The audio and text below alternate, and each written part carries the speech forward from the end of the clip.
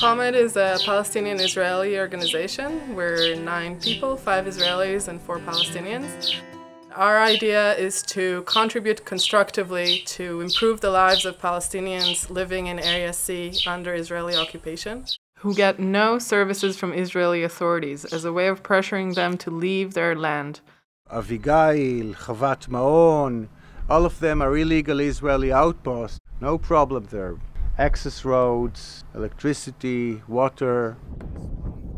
Our main motivation is to support them to stay on their land. The basic idea of Comet is that of appropriate technology. Since 2009, Comet has provided wind and solar energy to about 2,000 Palestinians in 20 different villages in the south of the West Bank. So we just launched a new water program with the objective of providing sustainable water services to off-grid Palestinian communities that are not connected to the water network.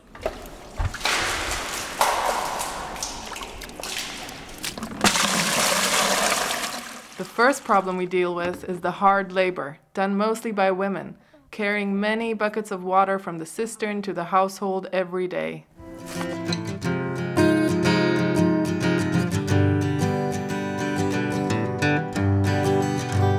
بقيت أتعب كثير وأنا نايقة.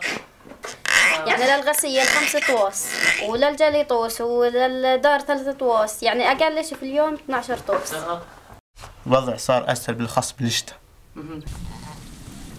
ريحني لأن من 10 غنم بروح أقزهن على البيرة، بس ريحني إنه ضلين بشرب الغادة حسين. The second problem is water contamination, leading to health issues. يوم تمطر علينا الدنيا بتتغير المي بتصير حمرة زي التراب المي، والله بيمرض. كلنا بنمرض مش بس الولاد. كلنا بنمرض.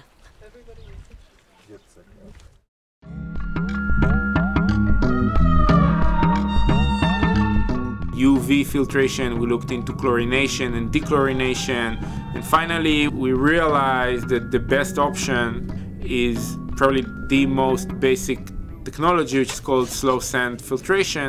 As the water seeps through, it gets filtered, and on the sand there's a very thin layer of microbiology that grows, and that basically eats up the microbiology that is in the water, so you're left with clean water.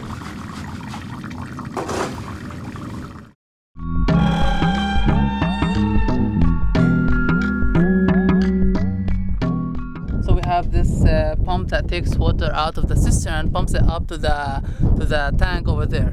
And the tank is kind of a storage component for the water, where the water sits in the tank, which is kind of a process of cleaning the water a little bit because some sediments and residual will settle down. We are using the fact that we already have renewable energy systems installed in order to power the pumping. So all of the pumps are going to be using renewable clean energy from the sun and the wind. After that, the water is distributed to mainly like the kitchen and the herd taps.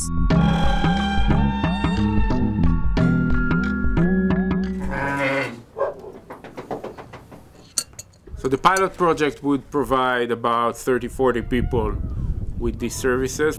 The idea then is to expand to work with all the families that we've worked with in South Mount Hebron. Just like anyone else in the 21st century, they'll be able to turn on the tap in their kitchen and have clean running water that they can drink and use for whatever they need. نتريق عليه بننقل عدينا، بدل ما ننقل عدينا بوصليتنا المي زي الكهرباء.